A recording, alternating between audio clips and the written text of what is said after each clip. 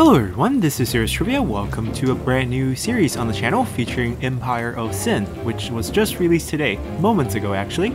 And we're jumping into the game for the very first time, and you can see here we're set on a rainy night in Chicago in the 1920s, in the height of Prohibition, which is the ban of sales and consumption of alcohol in the United States.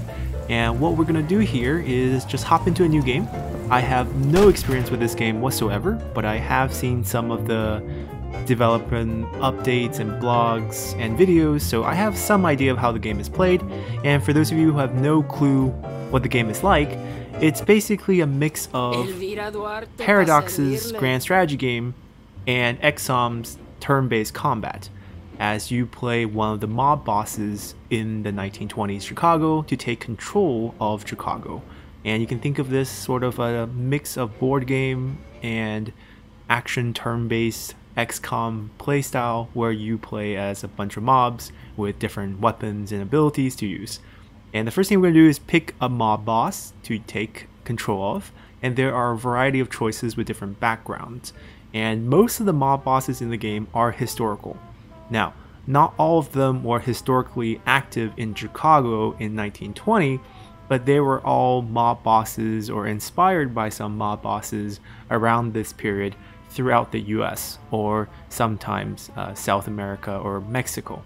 And you can see their background. So this lady here would be from Mexico, and she has certain abilities, certain bonuses for building up the empire portion of the game, whether that's brothels, casinos, or making bootleg liquor, and some sort of diplomatic bonus. We are gonna play as I'll find him. Oh, by the way, I'm your man. Al Call Capone. me Scarface. Hey, I'm your. Moving along, Hey, how you we'll find doing? our guy. And for those of you, Good decision. there we go. So we have Sai Wing Mock here, and he belongs to a faction called the Hip Sing Tong. So these characters are spelled using a different type of romanticization of Chinese characters, and they're mainly used for Cantonese. I speak Mandarin personally, so I'm probably going to butcher some of the Cantonese pronunciations. However, I do know that Sai Wing Mock here also go by Mock Duck as his name, and his Mandarin pronunciation of his name would be Mai De, and he belongs to Hip Sing Tong, which is Xie Sheng Tang, which is this organization. You can think of it between a union and some sort of club or affiliation, and it basically helped immigrants to deal with daily lives, but also transform themselves into these pseudo-political criminal organizations around the turn of the century. And he was not active in Chicago historically. He was active in New York City, as many of the Chinatown areas in New York City had different affiliations with different tong or tang, and each tang had basically a different group, and they controlled their own rackets, whether that's casinos, brothels, and opium dens. But they also supported regular businesses. So the evolution of these tang basically started out as immigrants coming to the US, and they were helping them get settled, whether that's political help with immigration or everyday life help, as in finding a job. And many of these organizations basically had some funding, and when a new immigrant arrives, they will help them get settled in these boarding houses. And the original founder of the first Tong in New York City, which used to be called Lian Yi Tong, I believe, what they did was they had a boarding house in his own home. He was able to have like 24 people sleep there at one time.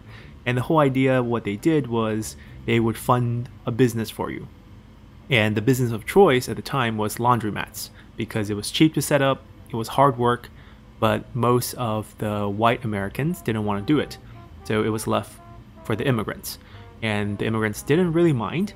And you needed to spend about $75, this is 1880 money, to open up a laundromat.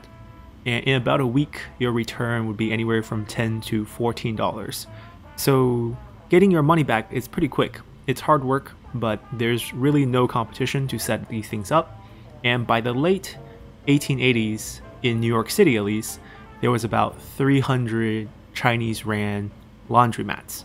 And that's a huge number considering the Chinese immigration population in New York around time was probably only around 9,000 people or so.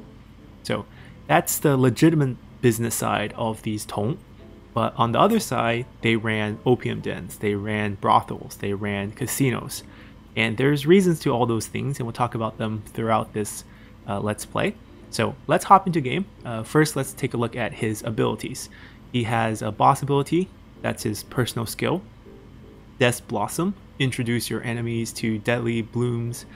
Select multiple locations and throw a bomb at each one. Each bomb explodes into a cloud of smoke, poisoning all nearby characters. Okay, so we throw a couple bombs out. Our Empire bonus is our brothels will start out with 1 extra guard. Our casino game cost is 20% cheaper. And diplomatic bonus, enemy of my enemy. Enemy trades in truth do not reduce faction rating with faction in business agreement. Enemy trades in truth do not reduce faction rating with factions in business agreement. Interesting. I don't know how that works out in game, but we'll see. And there should be a tutorial because I have not played this, so let's see how we do here. And we get to set up the game. So think of this as the board game setup. You can pick how many neighborhoods of Chicago you want to play with, right? So the bigger the map, the more factions you have to deal with. And I don't know why these are moving in sync of each other. And you can pick how crowded the map is. It feels like as I'm lowering the number of neighborhoods to play with, the enemy faction was increasing. And there's a difficulty scale. Boss, underboss, lieutenant, what is this? Maid? Associate? Well, I typically like to play on the hardest difficulty, but since this is a fresh take, I think we'll start with lieutenant and see where things take us. We'll also start with, probably let's do 5 neighborhood and 8 enemy factions. Actually, I don't know if more factions is a good thing or not, because splitting the land, if we don't expand aggressively, let's do 8 and let's do 5 neighborhoods just to try things out. We're meeting with his brother, Kun Lin, whose shop has been destroyed by a mysterious rival gang. Sai, I don't know how much longer I can take this.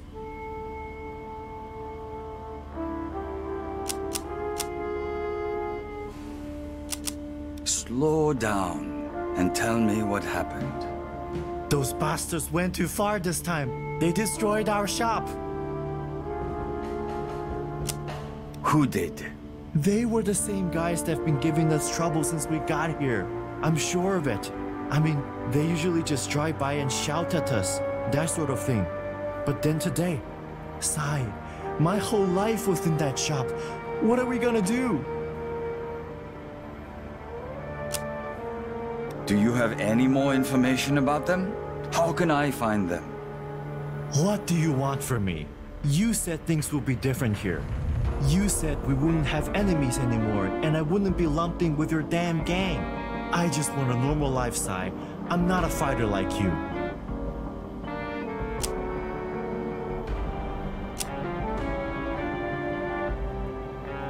Grow up.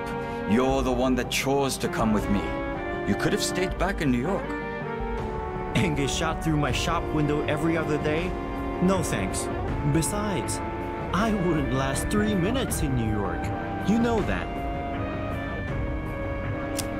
Did you at least see who attacked you? Their faces? No, sorry. All that shrapnel must have obscured my vision. Getting blown up will do that.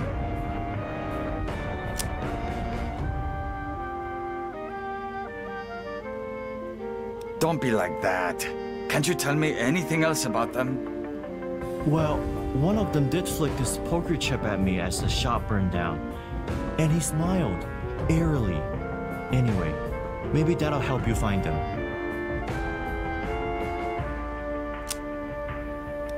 Okay, well, at least it's something. Sai, Do you know who the scientific killer is? Who? He's a criminal mastermind from the West Coast. He completely dismantled a gang in San Francisco in '09. I think someone like that could help us.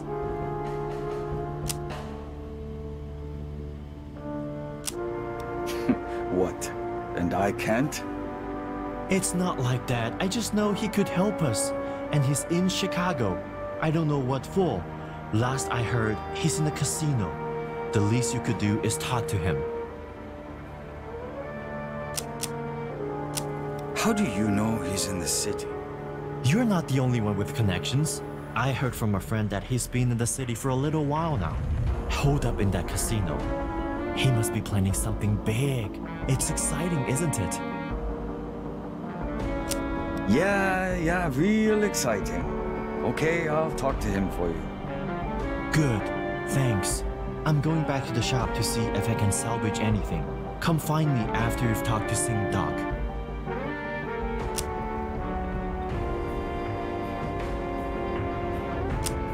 Be careful. Mom would chop off my head if anything happened to you. Thanks, Sai. I'll feel a lot better when these guys are dead and buried. Dead and buried is a Sai Wing Mock speciality. Alrighty, so that's our beginning story narrative. We are helping our brother. We have moved from New York City. I think that's a good premise because we were from New York City. I mean, technically, Sai Wing Mock was born in San Francisco, and he came to New York when he was 16 and got started there. And there was definitely gang wars, or they were called the tone wars, between different tones inside Chinatown. And we won that historically, but I guess now we're being chased to Chicago. And we have our tutorial, which I definitely need. Welcome to Chicago. Let's have a look around. Okay. And we can rotate. Cool. Come on, I rotated. Oh, we gotta zoom in and zoom out. And right click to move. Chicago is a dangerous place, and in order to survive, you're gonna need to learn how to fight. Fortunately, I know right where you can find one. So we can, this is symbol telling me who owns the building. This is a Moonlight Tavern. It's a speakeasy in the Meat Packers district. And let's see, we right click on the building to enter. This joint belongs to Ronnie O'Neill. He calls himself the boss of the Meat Packers gang. His thugs aren't going to know what hit them. No, so if we hit control, we enter combat. The combat map is the same as the game map. It just changes phases, and when you hit, you know, or I guess control here, we enter actual combat. Let's see. And then you can see the grid pattern. Combat is turn-based. The queue of characters waiting to take their turn is above, and the turn order is decided by a character's initiative stat. If enemies are allied with a boss, that boss is also shown under their portrait. Okay. So here we are, 150 health with some abilities to use, some enemies to take care of. These are just Meat Packer guard. I don't think this guy is fighting. And they belong to this boss. They have a lot less health than us. He has a gun. Oh, they all have a gun. We also have a gun. So I guess this is the moving phase. We have our single action revolver here. And there's the cover system. So I'm gonna try to kill him first. We don't do enough damage to kill him, so maybe we run behind cover first. Good. And that's our action, I guess, and we still have one action left.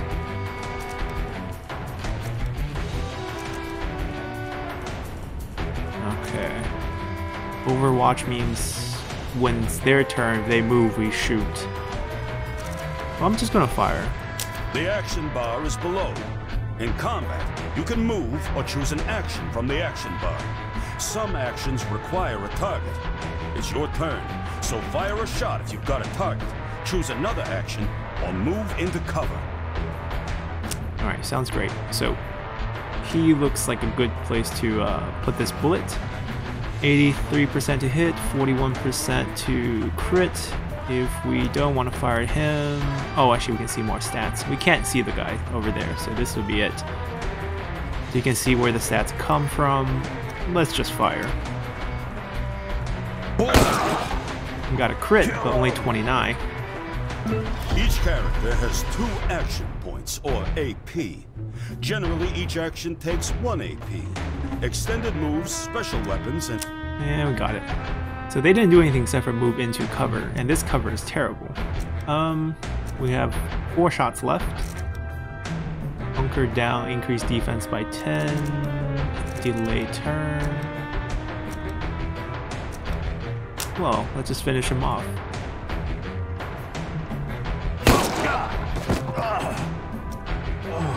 And we could just overwatch. We can tell them where to shoot if they approach us. If he comes for this side, we'll do that. Nope, he's going right there. Using cover is vital to your survival. Cover is, or half cover, represented by a half shield. You can be flanked by the enemy and lose all of the cover. Yeah, got it. These are all half covers. That will take us 2 movement, I'm guessing. Because the white zone should be 1. We can just fire at him. It's a little bit lower chance, but he can't really hit us either. Missed.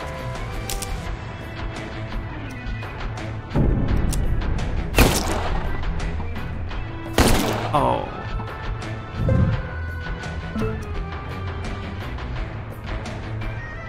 I want to use the bomb, just to try it. Jesus. Wait, can't do it?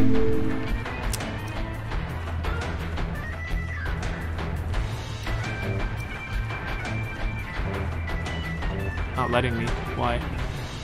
Ah, the arc is the angle. Well, what are we gonna do? Let's cancel this. Let's move to half cover. Good. We have 2 shots left, which should be enough to kill him if we hit him. Percentage is not great. We can finish him with a bomb next time. Kill him.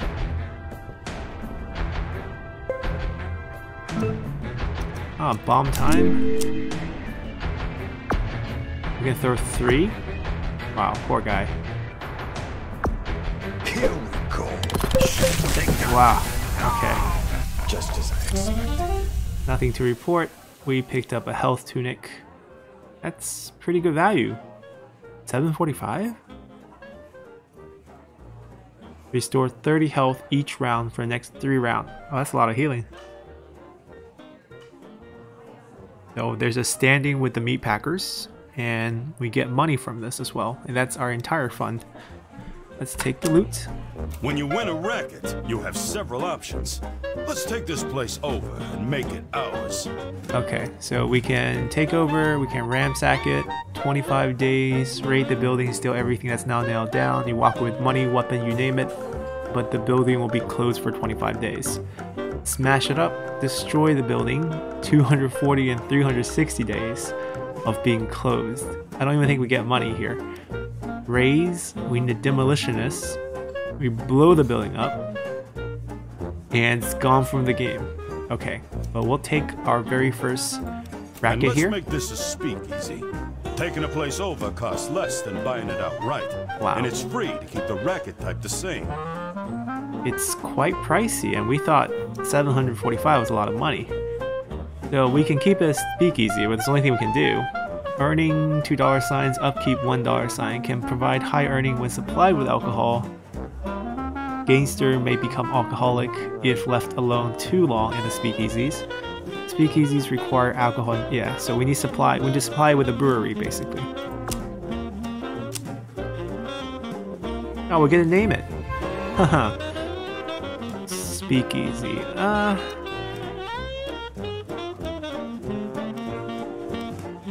The office. I'm down for this. It's like, where are you going, honey? The office. Now this racket's yours, and that's how it's done. You want something? Take it. You're gonna need some guards to keep your speakeasy safe, so open up the racket screen. You got 4 different ways you can class up the joint, starting with security. The information panel to the right shows your security's current state and what you'll get in the next upgrade. Select upgrade to go to the next level. Okay, so it's forcing us to upgrade security. Current upgrade, 1 upkeep, 25 security points. That's the minimum. 3 guards, 1 external, 2 internal. Move up, 1 more upkeep, and we get 5 guards. How much are we even making here? Recent violence. So draw is how many customers are coming in, right? There's a base value draw, word of mouth, recent violence, off average, and then how much each customer will spend. And then there's the upkeep. We're losing money here, right? Weekly income. Anyways, we'll do what they say. You can rush 25 the upgrade days. by selecting the rush button. Go ahead and do that now. Guess this one will be free? No, but we got free money. Because we just had like 200. Since you got a stage, get yourself a band. Upgrading ambience improves your draw. Higher draw means more customers and more money. Select upgrade to add a band. Okay, alright. We get a band. Go ahead and rush the band too. I'm sure they're used to it. Select rush. Alright, That's what I'm talking here's our about. band. Looks great. Now, Here are let's get out of guards. here. You got other work to do. Good.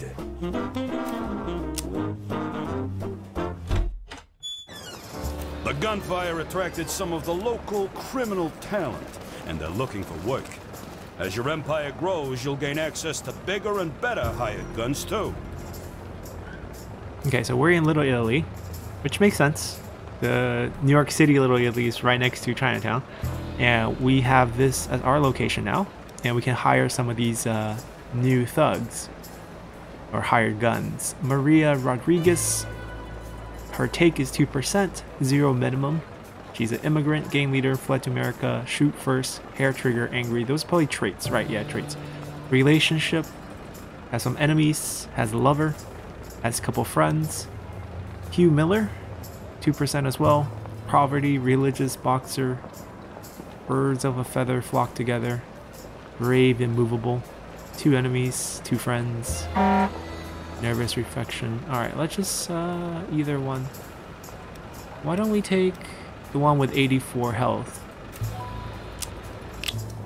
Oh, we can take a look. So he uses a shotgun. Okay. More Overwatch angle, knockback. Oh, lots of stats here. Regular rounds, 38 revolver pistol, some rounds. He has a first aid kit. Okay, and his traits: poverty, defense bonus, morale gain, persuasion, leadership. He's a boxer. You can pick up enforcer, professional talents, 10% melee. Neighborhood speakeasy income when equipped to a safe house, 10%. Cool. When within 10 meters of a friendly character that shares the same profession, cooldown of all ability reduced by 1. Okay. Brave. Immovable. Cool. He looks pretty neat.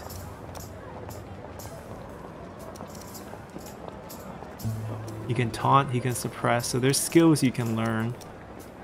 And then you can kind of look at his bio. Served in the Great War, World War I, as part of the Harlem Hellfighters in France. Despite receiving numerous requests from various French ladies to remain in France after the war, he followed his heart instead.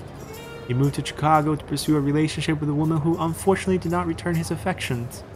Though Hugh was devastated by the cancelled affair, the women of Chicago certainly were not. Quite the ladies' man. So life lesson is working with others. Guess it makes sense from a soldier's background. And faith in boxing got Hugh through a life of poverty, and he emerged from his trials braver than most. Now he's an impenetrable stone wall of a man. He's enforcer. I mean, sounds great. Let's hire him. And we confirm. Notice that your crew members have to pay their price for working with you. The take is based on a percentage of your total earnings. In general, the better they are, the higher the take. Alright, that's his relationship, and they're showing us Maria. Gangsters range from professional hitmen And then to Hugh. shockingly wayward criminals. They have opinions about the people they work with, and their personalities and traits develop over time. You'll find gangsters looking for work out in the world and in the Black Book. We'll take a look at that later. As you become more powerful, you'll gain access to more hardened, skilled gangsters. Now, hire your second crew member. Oh, we're taking Maria anyways. So he's not friends with Bruno, with Gibby, but he's friendly with Claude and Frederick. Cool. Do I just exit this one? Talk to Maria. Let's just take a quick look at her. So she uses a submachine gun. Nice. And then also a 38. Also has a heal kit. And she's an immigrant. Gang leader. Fled to America. So she's a hired gun. Lower health, but more marksmanship. Okay. Shoots first. Starts in Overwatch. 100% chance to activate hair trigger whenever someone's HP or ally HP drop below 25%. There's a chance they will lash out and attack at a random target. Ah. Okay, so she will fire whenever allies HP or her own HP drop below 25. 10% chance to relapse into alcoholism. -10 marksman. While alcoholic or drunkard, 10% chance to take a drink. 24 melee. 25% to activate hair trigger. We already have 100%. It's going to be 125%. And then lose defensive bonus. Feels like she's going to die. A very sad, drunken life. But she has a lover here. She likes Bruno. But then our other guy hates Bruno. That's going to be interesting. Well, they don't have any mutual friends, but let's hire her as well. Gracias. Wait, she's... Oh yeah, right, she's Spanish. No. Yes. Yes, she is. Rodriguez. What's her background?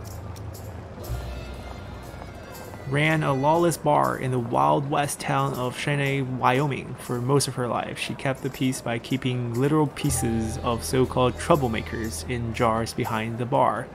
If that didn't work, then her trusty saw off would be the last word in any disagreement. Hey, we didn't get that shotgun. Her shotgun ability became a thing of reverence for the lost cowboy rolling through the West. Maria won't mince words, and she certainly won't hesitate to put someone in their place when she deemed they deserved it. Life lesson, shoot first. Background. Maria had fled to America at a young age, but quickly fell in with a local gang, rose through the ranks. She developed a policy of shoot now, ask questions later. Okay, alright. We got our two characters. What now? To create a squad, left click to draw a selection area of the desired characters. Now you got yourself a squad. Just in time, too. Your new speakeasy isn't gonna last long without alcohol. It's the resource that makes your world go round. Just so happens Ronnie O'Neill's got a brewery close by. Let's take it over. Zoom out to the world map to see where it is. Okay, or we can use X. So, zooming out. So you can see, it's a very board game looking type of map. And these are districts. We picked 5 of them. They can have up to 10. We're starting out in Little Italy, and this is Chicago, of course. And we have also East Pilsen Loop, near North Side and near South Side in the game. We are going to stay in our zone, I believe. And we're just looking for the brewery right here. Fishmonger's Yard. And all we have to do is kind of right click right here. Good. And they would be moving. Hey, boss in the second position, not bad. And then we're gonna head ourselves over here. Gotta light 'em up. Oh, and there's a couple guards, external guards. And we're gonna light them up. So, she shoots first. The meat packers were expecting you. Hopefully, they've also expected their funerals. Let's take them out. Okay, so we could throw bombs, but I guess why not? We can just blow him up, and then like we won't use bombs on him. Show them what the boss is made of. He's expected to die from this. Can I just hit him and not our man Hugh? I think so. And let's just double up this bomb. Come then. Oh shit! They got me! And that's game. Just as I expected. And let's see, we got an achievement for that. Cool. It's You're no gonna loot. need more than a few guns to take out Ronnie and his guards. Luckily, the black market's got everything you need. Open the black market by selecting the shop icon at the top of the screen. Now that you're in the shop window, it's time to get yourself some provisions. Check the stats and effects of any item in the shop in the right window pane. If you want a recommendation, you can't go wrong with a first aid kit. Leave the shop when you have what you need. Alright, so new stocks in 90 days. Right now we have a rare shotgun for 5,000 that we can't afford. We have a couple of uncommon guns that we can't afford either. No pistols for sale. We can... Wow. This is a fraud. You cannot be selling us a razor blade for $7,500. Anyhow, can't afford any of these. We can... These are probably just accessory items. We can buy a nerve tonic. First aid kit for 200. We still have first aid kit on everyone, I believe. Gun maintenance. Increased chance to crit. Driving gloves. Fancy that. Sure shot rounds. Plus 10 marksman with these 9mm. Anyhow. Yeah, we're not buying anything. We're cheap like that. Now take over Ronnie's brewery to let him know who's boss. Right. You need to move into cover. Breweries are well guarded, and this is a tough fight. Okay, we're going first again. There's 1, 2, 3. That's it, right? 2 external, 3 internal. Let's introduce you to a little bit of pyrotechnic and poison damage on top of that. Ooh.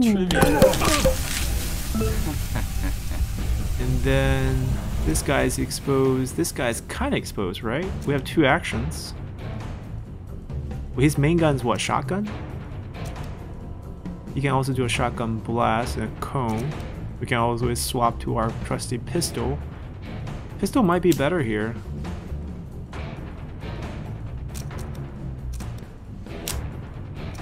%. Hold on. Yeah. It's more accurate. Yeah, okay. So we're gonna swap. Pop him. Wait. There we go. He's down. We can only fire once.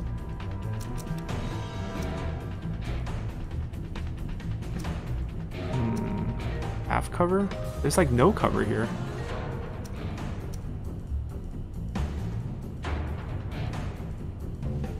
Let's roll! Alright, we'll go there. I don't know how much the poison damage does. We have a burst fire because we have a small machine gun. But we also have a pistol.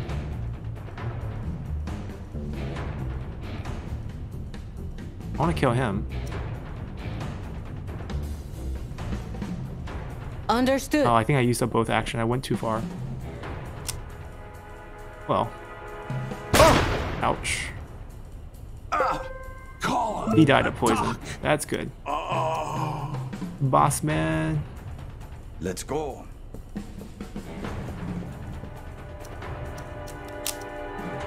And we will finish it.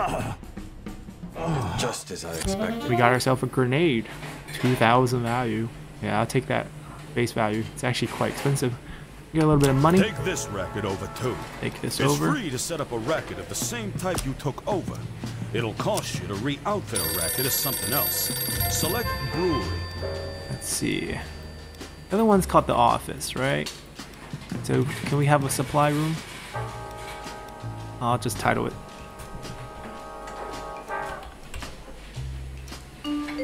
Mr. Mock, never thought I'd have to say this to you, but stop stealing my fucking rackets.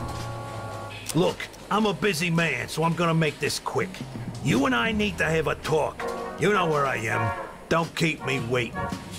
I'll be there, O'Neill. Or a sit down. Could be a gunfight. Step outside the brewery. We will, but I think we're actually gonna end our episode here. It is gonna be a little short, but tutorial will probably go on for a little bit longer. We're gonna be continuing this next time, as we'll meet with Mr. O'Neill and see what he has to say about all these rackets. Oh, the blood's getting cleaned up. Wonderful.